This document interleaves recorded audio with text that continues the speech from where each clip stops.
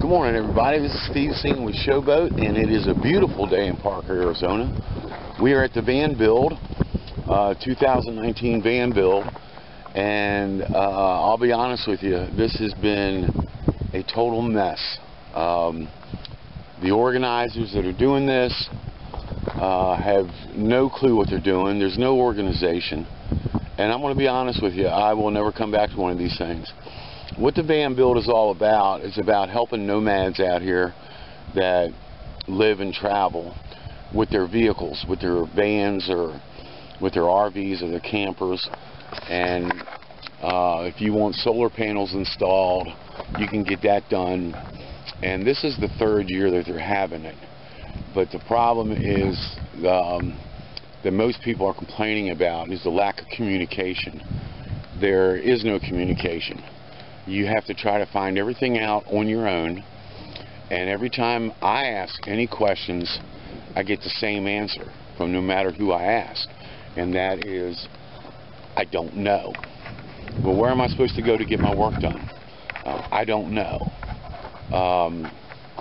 What area of the camp or does this kind of work? Well, I don't know. What time or day are you going to be able to do my work? I don't know. And it's really frustrating. And this is the first year that they've charged. And what it is you bring the material, you bring the parts that you need, and the labor is free. Well, the first 2 years they didn't charge anything. And this year they charged $75. And they said that was for the bathrooms, and that was for the dumpsters. Well, I don't need either one of those. I've got a portable bathroom. I take my trash in town, so I don't need that. So basically I'm paying $75 for the labor of putting the receiver on, which I got, and I'll show you that. And this is the receiver hitch I'm having put on my van, and I can put a cargo trailer on there, and that'll carry my generator, and I can put on the back of the cargo rack and my cooler, you know, my boat cooler. So it's going to help me out. It is, and it's supposed to be like a 30-minute job. You bolt it onto the frame, but you need about 3 sets of hands in order to do it. And so far, it's just, I've been here for 4 days now. 4 days, and I finally got in to the welding camp. First they told me the construction camp was going to do it. I went to the construction camp. They were very nice, and they said, no, you need to take it to welding. So I took it to welding, and because I went down there, I was able to get in Wednesday morning, which is 2 more days.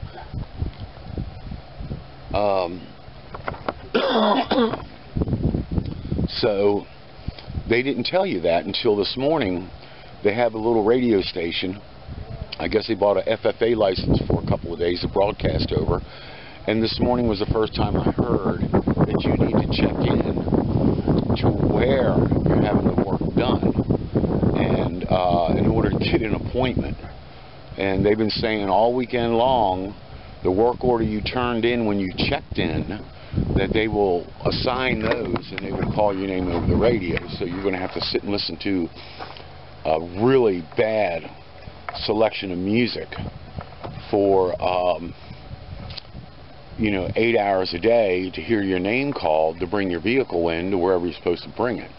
So I was lucky that I went down there this morning, or I could have been here another week or two. And it's not that it's a bad area. I mean, it's a nice area to camp, but when you're trying to get work done and no one knows anything and no one can tell you anything, you know, it's really frustrating. So this is my last van build. I won't be back to another one. It's just more, I mean, there's a lot of people here. I would say, I mean, just kind of scoping around, we're not even in the main camping area out here. We're like a mile, 3/4 of a mile from the Centerville camping area, and center camp camping area. But you see there's a lot of boondockers out here. And the Centerville camping area is way off in the distance there. Maybe I should zoom in a little bit and give you a better look at that. But there's alright, we are at the welding area where they're bolting. They're not welding, but they're going to be bolting my hitch on. And you see the guy has really done a good job so far. He's used a piece of my fishing string to thread the bolts through the frame holes. So he's got all the bolts threaded through, so now we're trying to get the frame on, or the receiver hitch on. And we'll keep you posted on this. And I'll give you a good example. People that come here to get solar panels installed, they've taken their money, they put their work order, or they held their work order, and now they have cut off all work orders for solar panel people. They were so overflooded with them, and they're not going to be able to get to them all, so they stopped taking the work requests for them. And I was talking with several people here in camp, and they didn't know, because we just found out this morning you're supposed to check in. Even though you checked in and registered and they took your work order, they gave you a copy of that work order. Now they're saying you're supposed to take your copy of the work order to the area that's going to be doing the work, which in this case for other people is going to be solar, and they will schedule you. When we checked in, they said that they would schedule you, and you would hear your name over the radio, or they would call you on your cell phone, or send you an email. They had 3 ways to contact you. And now it's not that way. So I was talking with one of the other campers here that was waiting to get some solar work done, and I told her what I found out. So she turned in her work order when she checked in, but she did not go to the solar place because they didn't tell her to. So now she's left to go to the solar tent to see if they can schedule her for work done. So since she's just doing it today, it may be 2 weeks that she'll be waiting here, because the van build is 2 weeks long and they stopped taking work orders on them. So if people have already signed up to have solar work done, they may not even be able to get her in at all. And she just got wiring issues that she needs done. So she'll be here 2 weeks, don't get the work done, and she's out $75. So that's a perfect example of what I'm talking about, the mismanagement and the unorganization of this thing. It's just, you know, I just hope something happens to make it improve for the people that have come down here and, you know, spent their money that were promised work. And anyway, we'll see what happens. And you know, I'm not trying to bust anybody's bubble here, but when you put on something like this and you have this many people show up, and it's your 3rd year of doing it, you need to have people running it and doing it that have organizational skills. You know, I spent most of my career in management, and seeing this is just so unorganized. And not saying anything bad about the people that are running it. Their heart is in the right place. They're trying to help nomads out here to be able to, you know, live a better life and have more conveniences or whatever. But this is not run very well at all. It seems like they're more interested in having a good time, you know, having campfires and music every night and everybody enjoying themselves, and I'm all good with that. But the people are not getting their work done, and it's just unorganized. And I just wanted to add that in there, that you know, you're taking people's money, and they expect something when you do that. They expect a service, and when you don't provide that service, or you make it hard on them, or people that didn't plan to stay here for 2 weeks like me, I was planning to come in, spend a few days, hang out, see what it was all about, get the work done, and head on down to Yuma. I'm going to be here at least a week, it looks like now, and still just the information is not there. So anyway, just wanted to add that.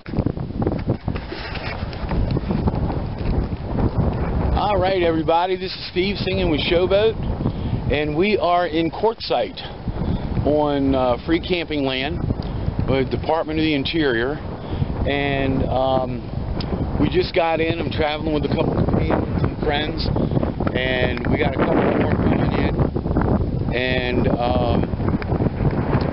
we are getting battened down the hatches for a major storm, major rainstorm. They're calling for flash flooding, and in Arizona that is something that happens easily because it doesn't rain for 2 months at a time out here.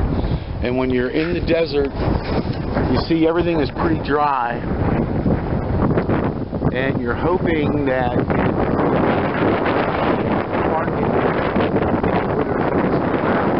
to give you some traction and where you don't get stuck.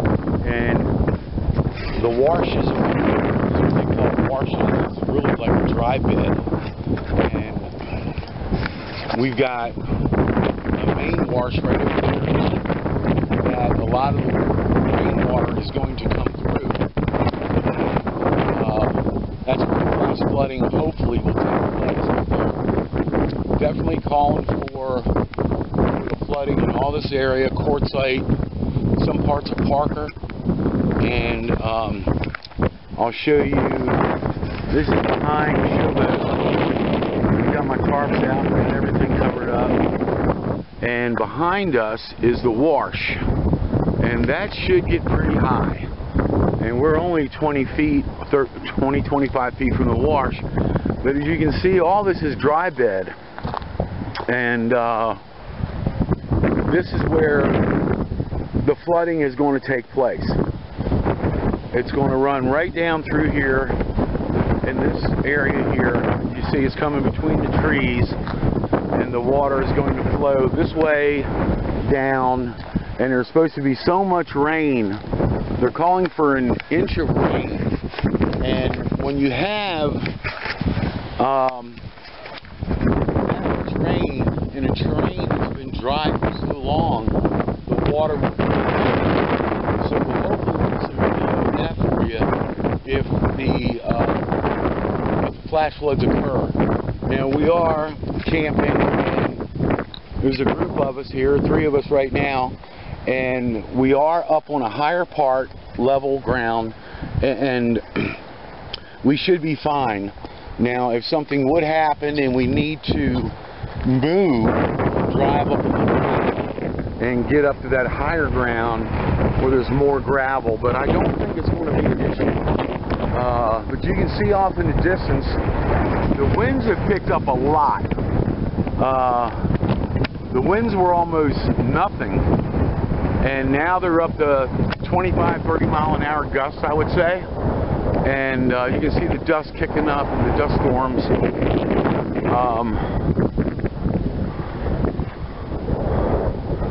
But that's the direction that the storm is coming in. So, anyway, this is Steve, singing with Showboat, and we'll be back with you in a little bit when the weather hits, the storm gets here. Enjoying life in the desert in Quartzsite, Arizona. Be back with you in a bit.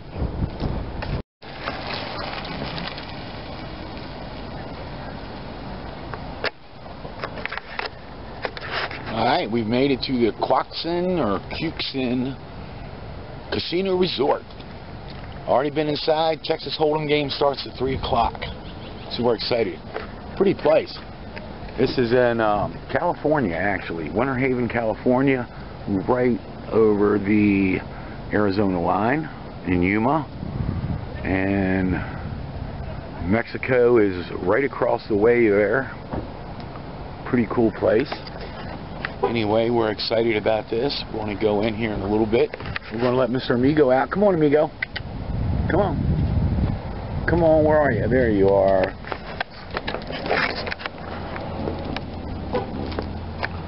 Where are you? There he is. He's the buddy boy. Yeah, stretch. I got to stretch.